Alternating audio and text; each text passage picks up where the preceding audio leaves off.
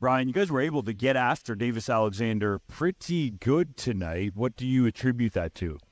Just hard work, man. I feel like we only had 60 linemen up for this game, so we just kind of looked at each other and just realized it was one of those games that everybody had to dig deep down and pull out their best effort. The defensive line, Bryan, like you allude to, has been a bit of a patchwork the last couple of games. Obviously, you've got to dig deep. How do you find that extra gear? How do you find that ability to keep performing at as high a level as you are?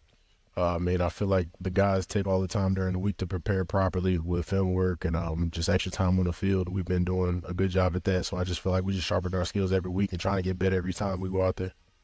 Hey, man, you made a couple of plays that aren't going to make the stat sheet. I felt like you played the RPO a couple times really, really well.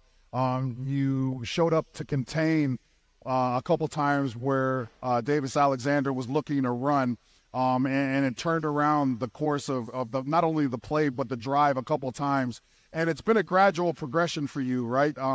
I think that the player we have now versus the beginning of the year is a much different. What's gone into it? Like, what has it been film work, or is it just number of reps you've taken? Because again, you're starting to make the plays that don't stay up on the stat sheet.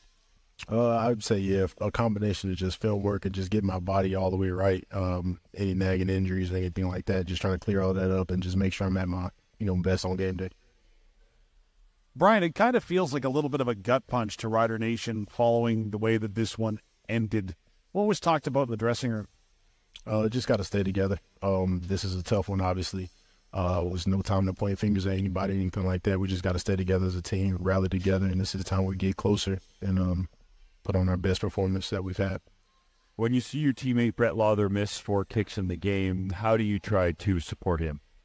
Just keep his head up, man. That's our guy. We ride with 12, all the way through. So that's just one thing that we're going to always believe in, man. We believe 12 can make the kick. So anytime we put him out there, we got to trust, full faith in that he's going to make it, and we'll continue to do that. Bryan, tell me about your run defense. Only allow 51 yards again tonight. This team continues to make a statement aside from maybe one blip on the radar when you faced Edmonton a couple of weeks ago. How much pride do you take in stopping the run, and how are you so successful at it? We take a whole lot of pride in that. That's probably one of the calling cards of our defense, just being able to be stout in the run game. One of our things is we don't lose the bully game, so we feel like the run game is a direct correlation to that. So we try to just, bow our necks and play the run every week. Bryan, what was your vantage point on the Davis Alexander touchdown run at the end of the game? From my point of view, I thought he stepped out. Obviously, the command center didn't think so I don't know what about that. But what I saw in my eyes, it looked like he stepped out, so I don't know. Thanks for the insight, Bryan. We appreciate it. Thank you.